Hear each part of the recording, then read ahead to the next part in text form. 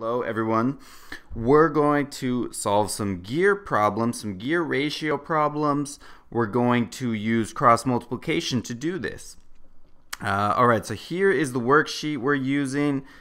Check out everything right here. We got our formulas right here. I'm going to define one word for us in black ink, which is torque.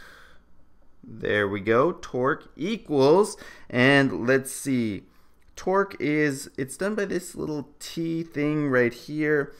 Torque is a force of rotation. Force of rotation. So we're seeing how quick, how much power we can generate to twist something, or not power, but how much force we can generate. In other words, can we get the jar off, right? Can we twist it hard enough?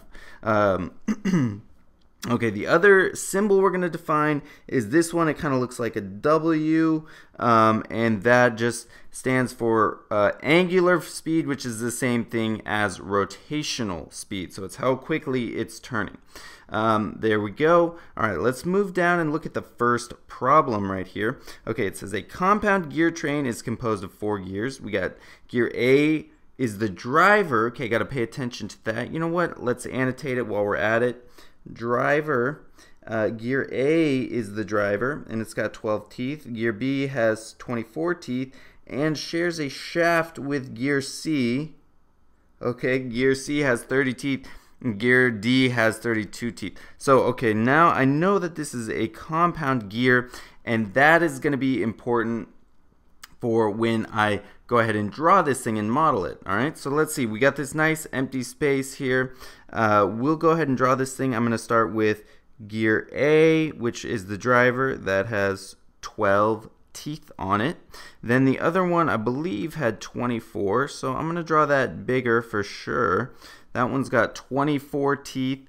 And now it gets a little bit tricky because we have that compound train, which means that gear B and C are sharing the same shaft. They're sharing the same axle. So we're going to have to draw something like this. Now I'm going to just label it right here, 30 teeth. And then we have our next gear, which is gear D. And that one, of course, has 32. All right, 32, and then we can label A, we could label it driver, and then we can label this one D. So we kind of know what's going on there. Okay, so we got A, B, C, and D. Let's go ahead and save that. Looks good. And it says, if the output is at D, what is the gear ratio? So the gear ratio, we could go back to our formulas right here, GR total, and oh, actually look at this, it's right here for us. So it's B over A and D over C, so it's basically output. Let me zoom in just a little bit. It's basically this right here, output over input, right? But we're combining together a couple of different things here. So okay, let's zoom back out and let's go over here. So I'm going to write N out over N in, and I apologize for the slightly messy penmanship. Hopefully it's still readable and understandable.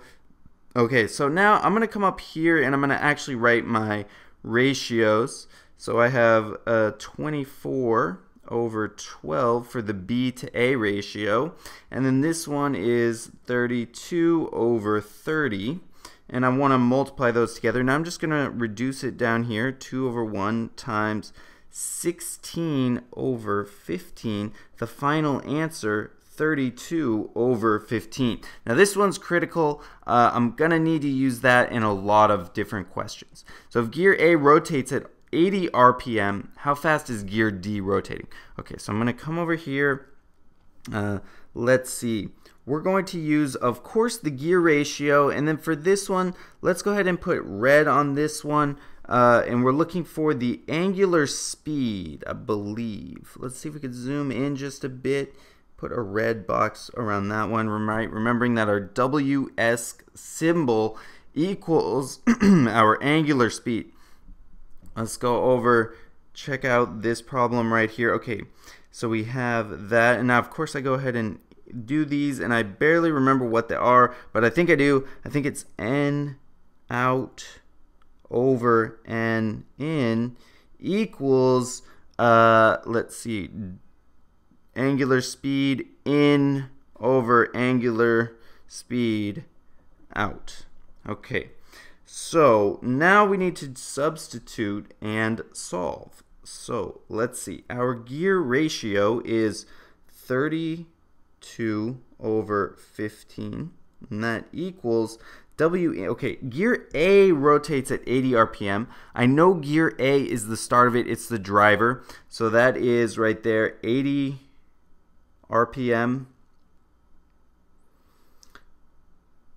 That, of course, is revolutions per minute over, let's just say, d RPM. Okay, now I'm going to do some cross multiplication here. I'm running a little bit low on space. 15 times 80, I don't know what that is. Let's see, 15 times 80, 15 times 4 would be 600. So 15 times 8 would be 120, and then so this is going to be 1,200, I believe. So 32D equals 1,200. You guys should probably check my math with the calculator. This one I'm going to have to do myself with the calculator so as we don't slow up the video. 1200 divided by 32. That's going to be 37.5. So let's see, we'll go ahead and save.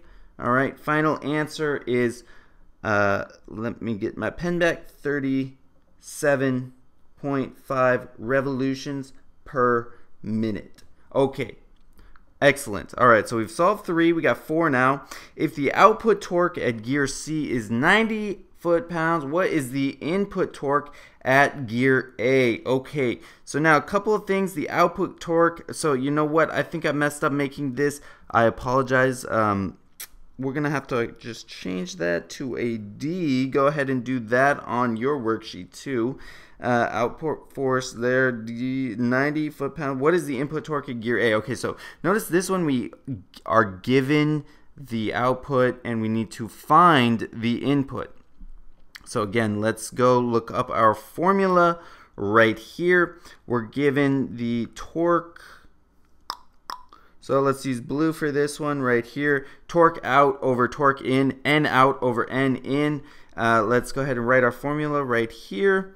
I'm going to speed up just a little bit. Let's see, N out over N in equals T torque out over torque in. Okay, substitute and solve. Let's see.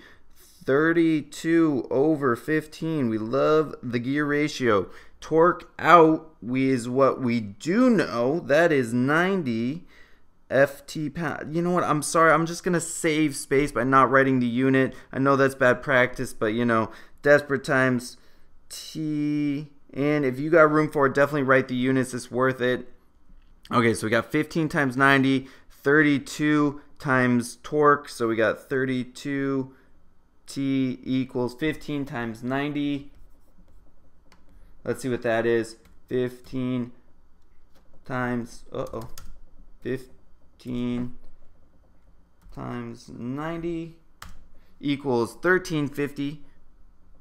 1,350 foot-pounds. Now we'll divide that by 32.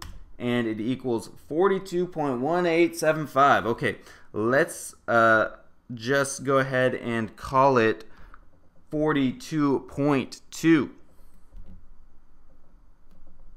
And here I will write the unit. Foot times pounds. Okay, save. All right, that means we're down to the last one. And this one, I don't know, for some reason I think it's the trickiest. Because you don't have a clear formula, right? You're just comparing gear ratios and seeing what you want, right? So it says, what size gear would you need to replace gear D with in order to change the gear ratio to 4:1? So now for my formula, it's this right here. It's B over A right here times D over C. So, okay, here we go. I'll switch back to black. B over A times D over C. And I'm just going to use the the pre-solved or the pre-reduced b over a, that's 2 over 1. I'm going to multiply that times d. Now we need to replace d, so I'm just going to leave it as a variable. And I'm going to put in 30 for c. And that needs to equal 4 over 1.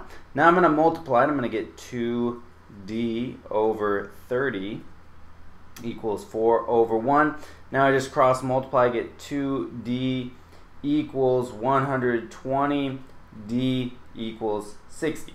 That makes sense because really 2 times 2 equals 4, and I have 1, 2 right here, so I need this to be 60 over 30. That's going to give me another factor of 2. 2 times 4 is going to give me my 4 over 1 answer.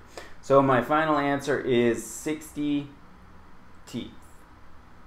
And there we go. That's going to wrap it up for this worksheet. Make sure to work hard on the last problems. And anyways, I hope it goes well.